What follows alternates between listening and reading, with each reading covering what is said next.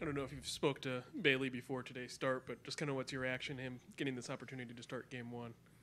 Yeah, I'm super excited for him. I did not get to talk to him because they let him know yesterday, and he got in the zone right away. And as a fellow starter, I know, like, once someone's in that zone, the last thing I want to do is interfere with it. But extremely happy for Bailey. You know, he's got such a big, like, heart of a competitor. His makeup is unbelievable. You know, like, he's on the mound, and you really don't know what the score could be because he's got the same persona, the same attitude towards whatever's happening, whether it's good or not as good. So, I mean, he's shown all year, you know, he's had his own adversities with things out of his control, getting sent down, sometimes getting pushed back and all things like that. But whenever he got the opportunity, he cherished it, took advantage of it, and he gave the team a chance, you know, every single time. I remember when he had that great stretch of like 7, 8, or 9 quality starts in a row, and like he seemed so confident and comfortable on the mound, and I think that's what he's going to bring today. You know, he's going to bring the Bailey over mentality to the mound, trying to do the best that he can to give the team a chance, and he's going to do it with poise, good makeup, and he's going to go on the attack. He attacks with what he has. He doesn't try to do anything else than that, and I think it's going to be a good game, and I'm happy that I'll be front row to see it. In the middle on the left.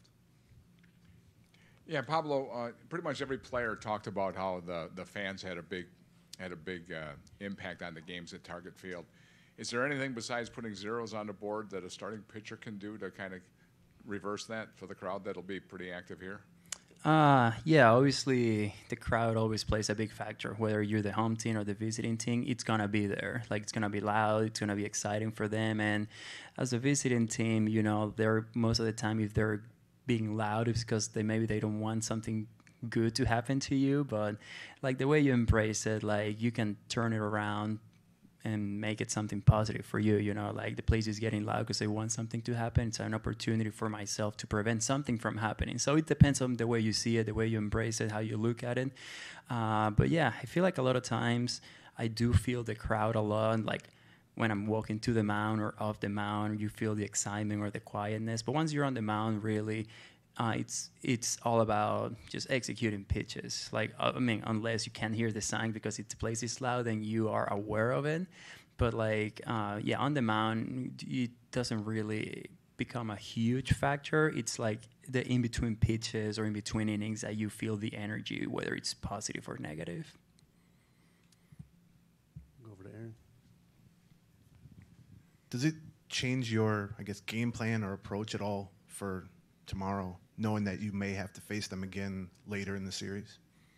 I don't think so. You know, I haven't faced them since last year, and like obviously myself and the catcher and the pitching coach, we're going to try to come up with the best plan that we can for game 2, which would be tomorrow, regardless of a possible game 5. You know, like if we have to bring all the options out tomorrow, that's what we're going to do, even if it's from the very first pitch, the very first inning. Like, we're going to try to like put the team in the best position to win a ball game. And if it comes down to facing them again, then that's when we might start looking into tweaking some things. Because, you know, like these batters, these hitters, these teams are so good, and that's when you really have to look back and maybe you have to change or mix some things up. But going into tomorrow, like that's the main focus. The main focus would be tomorrow would be what's the best plan we can come up with, and what's the best mentality or way to execute said plan. Go to Phil on the left. Pablo, you said in spring training that you would like to learn Japanese, that you were hoping to make progress on that this summer. Someone told me that you have made progress on that. Is that true? It's very little progress.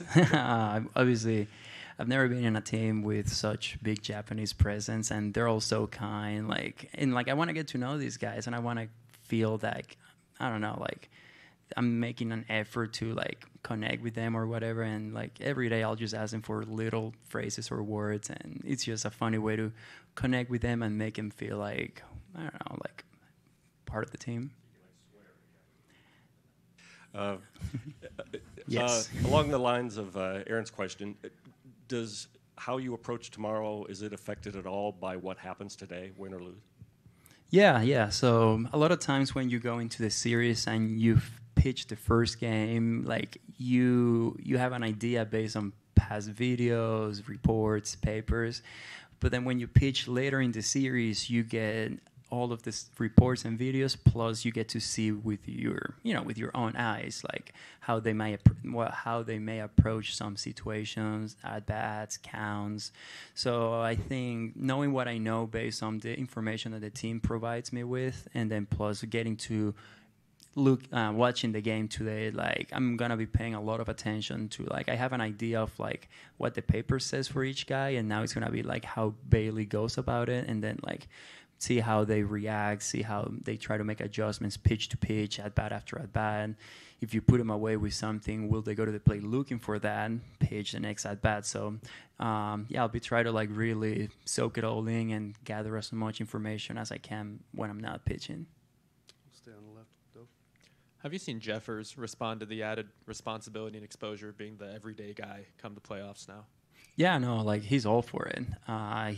He like, and I've said this before, he prepares like no other catcher I've seen when it comes to like all the information that he takes into the game. Like he takes all the information that he knows will be beneficial for, the pitching staff. Like he knows exactly what the best pitches or best spots to go to certain batters like is. And then like obviously then it also becomes like, is the pitcher right now able to execute this pitch so we can go along with this plan?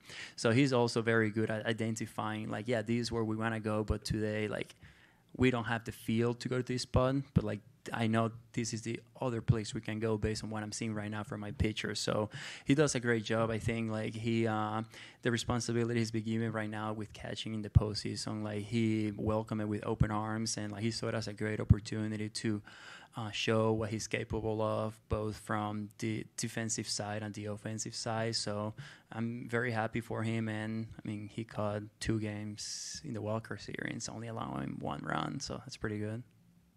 Anything else for Pablo? In the middle, in the back. Pablo, how do you feel about the idea that you're going to face Framber Valdez tomorrow? Framber is one of the aces of the Astros, and you are the principal ace of Twins. Yeah. Obviously, when you're going against one of the top arms of another team, you have to be on your A game, because my goal is to put up zeros, put up quick innings for my offense to then go and give the team a chance to score runs. And he's going to be on the same attack. He's going to be on the same mentality. So I know that I have to be on my A game. I know that I have to be with the mindset of like throwing my best pitches with conviction to get quick outs, quick innings. And I mean, we've all seen what Framber Valdez is capable of doing. He can throw a lot of innings with little pitches because he attacks. He's on the attack. He mixes his pitches. He can put guys away. So, like it's like it happens in the regular season when you're going against one of like the aces on the other teams. It's all about there might not be a lot of runs, so your job becomes extra trying to preventing runs and making good pitches early, get ahead, stay ahead, and then try to have quick innings, because that might be what's going to happen on the other side of it.